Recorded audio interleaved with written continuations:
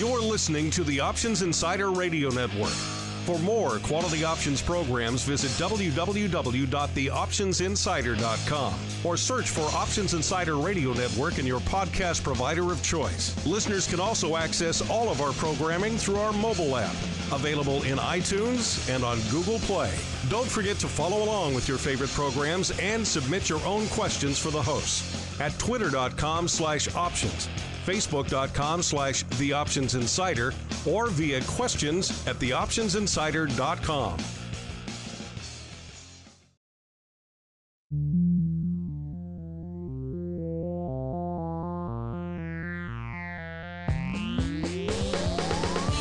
Join us now for the expert source for inside information on the options markets.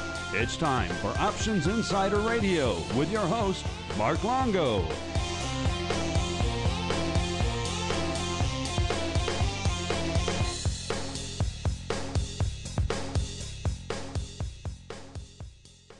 Welcome back to Options Insider Radio, the interview program here on the old network where we welcome on guests from throughout the world of options and derivatives and proceed to pick their brains for the benefit of you, the listener. My name is Mark Longo from the OptionsInsider.com, as well as, of course, from the ever-exciting, at least we hope so, Options Insider Radio Network. If I sound a wee bit different, because we're not coming at you from our studio in Chicago. No, we're down here in the Options Industry Conference in scenic, except for today, scenic and sunny Miami, Florida, where we're breaking down all the latest developments in the world of options with a slew of great guests, including our next guest. He's been on before, but it's been a while. He is Ed SZADO, the Associate Professor of Finance at the Providence College School of Business. Ed, welcome back to the Options Insider Radio program.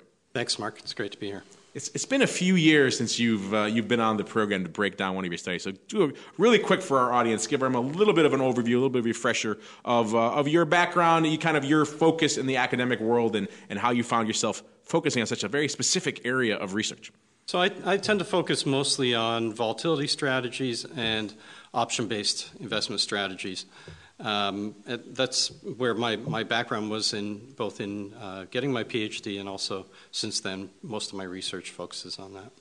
How did you get lured to the dark side of volatility research, sir, if I may ask? I suppose it started with a paper that was commissioned by the Option Industry Council. Oh, so they lured you to the dark side. Yeah. I see. Way back when I did a paper on buy rate strategies. Yes, I am familiar with that one. Well, you're here, of course, to discuss a new paper entitled Endowment Risk Management and Return Enhancement with Listed Index and ETF Options. Did I get it all in there, Ed? Did I fit it all in? Well, it's a very full title. It encapsulates the broad strokes of the paper. But, of course, there's a lot of interesting findings in here. Why don't you break down the impetus behind the study, why you decided to look at this, and maybe some of the interesting takeaways that you found along the way? Sure. Well, there are three main things that we try to tackle with the study. There's comparing the performance of cash-settled index options versus physically settled ETF options with the same basic underlying.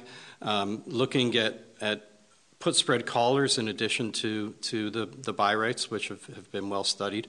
And the third big and probably most important contribution is looking at the strategy performance in an endowment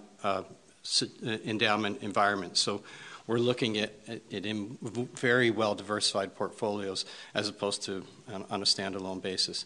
And the results we find are encouraging and are kind of what we expect. The buy rate strategies enhance returns both standalone and even in the well diversified portfolios.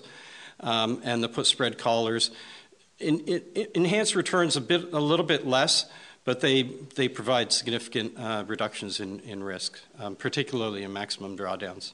Interesting. So what were some of the surprises you encountered by doing that? Was it the performance in the endowments, really, or what surprised you the most from this paper? Yes, in the endowments, because you would think that so I looked at small endowments, medium-sized endowments, and very large endowments based on kind of policy weight returns.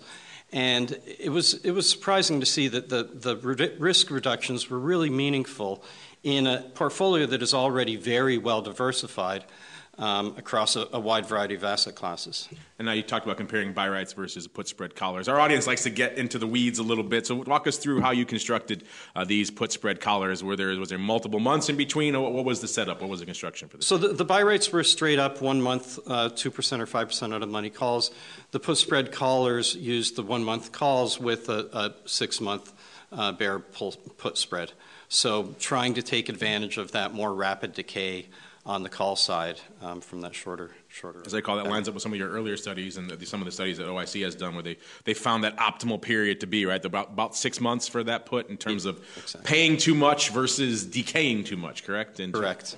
So interesting. So that was a structure for the put spread collar. And then the covered call was just the straight up 1 month. Have you explored or have any thoughts about looking into the weeklies as a way to augment the buy rights? Is that something that's on your radar? I haven't. I looked briefly at that a while back, and I think that there's even more opportunity there than the monthlies, but because you have that sequential writing, again, that very quick time decay. So I think that you could enhance things by looking at weekly calls. Of course, for your primary audience, which is the institutions, there's probably a bit of a trade-off there between 4 times a month versus 1. One of the biggest complaints we hear from all of that side of the audience is, they just don't have the time, right? They don't have the time to babysit and do these. So if you approach them with something that says, hey, I'm going to get you 0.75% more a year, but you have to do this a lot more throughout the month, they may push back on that a little bit. Right. Plus transaction costs play a part of it also. If you're writing 4 times as often, then you're incurring that extra spread. Yes, that definitely is the case here. And which is this, your findings here are kind of interesting to me, because I know we had some guests on, including Henry yesterday, Henry Schwartz, who does a lot of the data for the conference, and he was talking about how there's been interesting growth there's been overall downtrend in broad equity and ETF volume this year from an options perspective, but a surprising uptick in single name, which maybe shows that maybe the trend towards passive is perhaps that wave is cresting a little bit. Maybe people are starting to do a little bit of stock selection, and it sounds like from your findings here that maybe you're going to further enhance that a little bit, give people a little bit impetus to maybe get a little bit more active again, Ed. Yeah, absolutely, and I, a lot of these strategies can be applied at the individual stock level as well. Particularly buy rights are pretty easy to apply to individual equity. Now, in your impression, when you're presenting these studies and you're talking to endowments and other institutions in general, are you hearing people anecdotally that they seem to be more receptive to these types of studies and this types of data versus 5 or 10 years ago when it was still, I think, a bit of an uphill battle? Are you hearing a lot more interest in this now? Absolutely. When I first started doing option-based research, it was really pretty new to most people, but the interest and the awareness of the performance of the strategies has grown leaps and bounds, particularly in recent years. So obviously you have this current research you've done. We've just talked about the weeklies. Maybe I've given you a little bit of a next thing to do. But what are some other areas you think that are interesting, fertile areas for research right now in the options and derivatives market, particularly as it pertains to institutions? I mean, there's a lot of data. These people, they're voracious consumers of data. So the more you can provide them with, the better. Yeah, I've also been looking at options and futures on VIX and a lot of these option strategies across a wide range of asset classes, because we now have so many ETFs available with options on them. We can do collars or put spread collars or buy rights on commodities, on currencies, on just a wide range of asset classes. So we got so excited by the options component, I didn't even give you a chance to relay your studies on the physically versus cash settled component. Walk us through that a little bit, and were there any surprising takeaways there? Well, the surprise, I suppose not so surprising, but the performance was very consistent between the two. So that to me was kind of the result I expected, and the result in a sense that in my mind I hoped for, because it allows, if there is no obvious performance differential, then it allows an investor to make that choice based on their particular needs, either American settlement versus European, or cash versus physical, or tracking error, or the exchange, or whatever it may be. But it allows that performance aspect of it to be removed from the equation. So one less element for a busy institutional client to have to worry about when they're trying to plan their strategy. Do I need to use this versus this? They can take that out of the equation and focus purely on the efficacy. Exactly. Well, you know, I've always been a big fan of the collar studies that OIC did many years ago. They keep updating them, and this is yet another iteration on that. So I'm very happy to see that, because we speak a lot, not just to retail and not just to institutional, but also to a growing audience of advisors and asset managers out there. And I've always said many times that the collar, particularly the way you kind of construct it here, I think is very much a holy grail type position for a lot of that audience, you know, because it speaks to a lot of their needs. Most of them have long equity exposure and they want to hedge it, but they don't want to pay for it. So the collar, and maybe the collar with an additional put spread kicker on it, things like that are great, interesting ways that they can explore to find ways to get that protection without paying through the nose for it, Ed.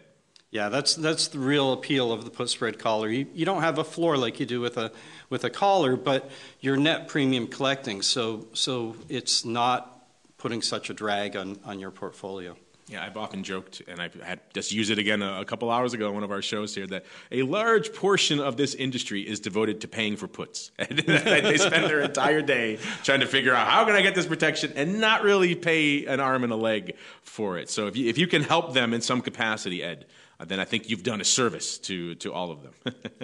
Thanks, Mark.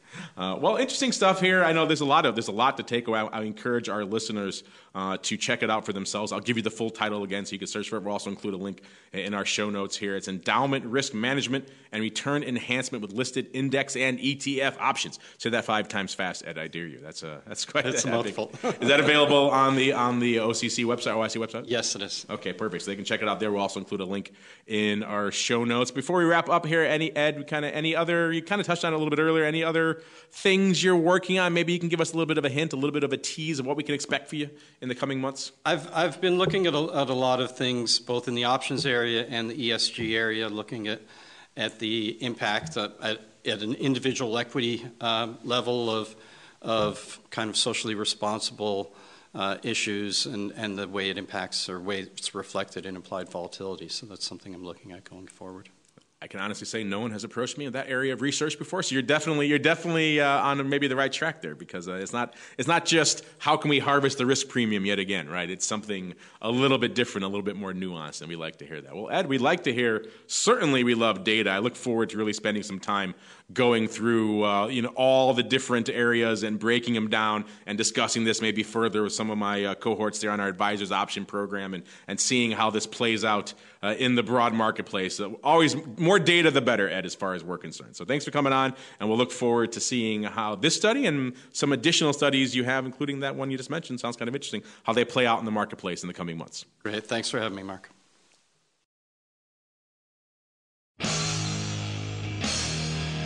The preceding program was a production of the Options Insider Radio Network. For more quality options programs, visit www.theoptionsinsider.com or search for Options Insider Radio Network in your podcast provider of choice. Listeners can also access all of our programming through our mobile app, available in iTunes and on Google Play. Don't forget to follow along with your favorite programs and submit your own questions for the hosts at twitter.com/options, facebook.com/The Options Insider, or via questions at theoptionsinsider.com.